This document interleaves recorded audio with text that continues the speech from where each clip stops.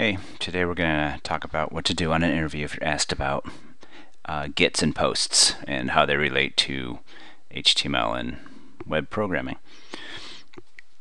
I made this webpage at killerpenguin.com. I'm the guy who owns killerpenguin.com, if you're wondering who that guy was. And this page has a get using this link and a post using this button.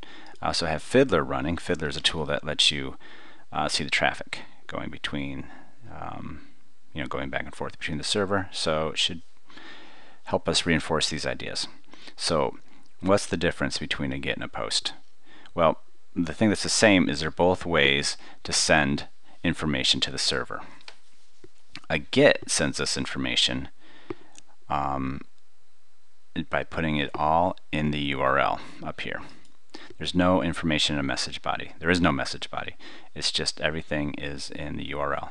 And so a get is totally insecure. Anybody can see the information passing back and forth.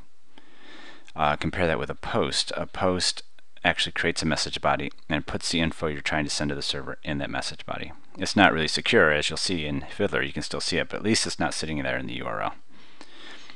Another important fact is that a get is used only when you want to get info from the server, and getting that info doesn't change the state of your system. You could do it 100 times or 1,000 times and it makes no changes to the big picture. As opposed to a post, when you use a post, what you're doing is you're usually writing something to the database or deleting something from the database or updating, something like that. So that if you were to do it twice in a row, it would, if you do it, it makes a change to the state of your application. If you do something twice in a row, you might pay the same bill twice in a row, right? You don't want to do that. So let's demo it. Let's start with this get. Okay, so remember, I'm going to do this get, and all the info I'm sending to the server, which happens to be Google, is going to be in the URL. And we got puppies. Now look at this URL. It goes on and on and on with this ampersand equals. This is the name, this is the value. All this info is being passed in the URL. And we can see it here. Oh wait, I have to pick which one. So here we are. It's a get, and it shows the URL we passed in. This tab here breaks it down a little better. We can see the name and the value, name and the value. I don't know what all these values are, but that's what's being passed in. This shows us the message body, but like I said, it's a get. There is no message body. Let's compare that with the post. So, like I said,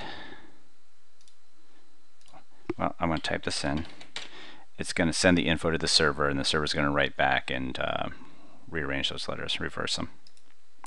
Boom. Now, let's see what the post did here. See, this is a post, and it does have a message body. Remember, the get doesn't? This does. And here's the values that we passed in. Text box and the value.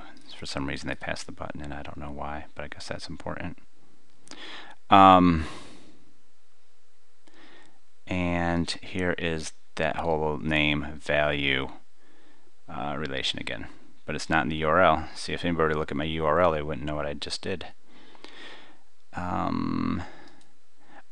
Another important thing that you can mention about posts is that it uses something called URL encoding, and what that does is it changes strange characters, not strange characters, but things that aren't letters and numbers, into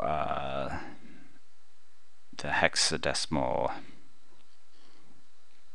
Hold on. Sorry, I had to cheat there. Make sure I was telling you the right thing. Yes, hexadecimal. It's going to convert characters into a hexadecimal. So let me give you an example of what that is. Let's say I sent in a question mark and an exclamation point. And I look at the message body. You see it changed that.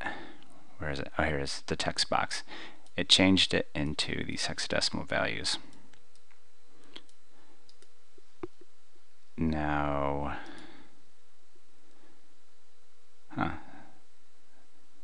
Fiddler fix that for us, but that's what gets sent in.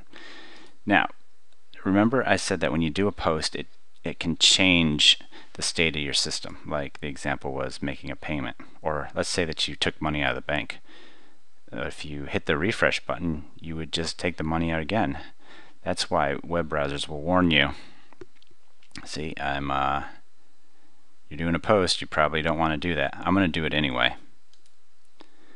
And you'll see that it's sent in, let's go to the web form, question mark, exclamation point, question mark, exclamation point. It sent the same thing in again. So if, I don't know, say you were deleting things, you would have just deleted something maybe unintentionally. So post tries to protect you from that.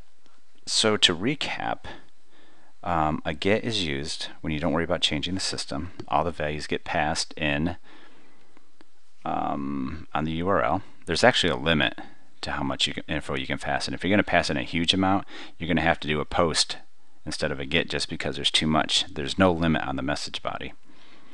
A post, that's when you are making a change to the system. It uses a message body. It uses URL encoding, which takes these characters and changes them to a hexadecimal. And it also gives you web browsers will give you a warning if you try to refresh after doing a post. And I think armed with that info, you should be able to get past that question, unless you're like, you know, doing some really you know, expert level web development. Then you should know this stuff already. You probably know it better than me. So good luck.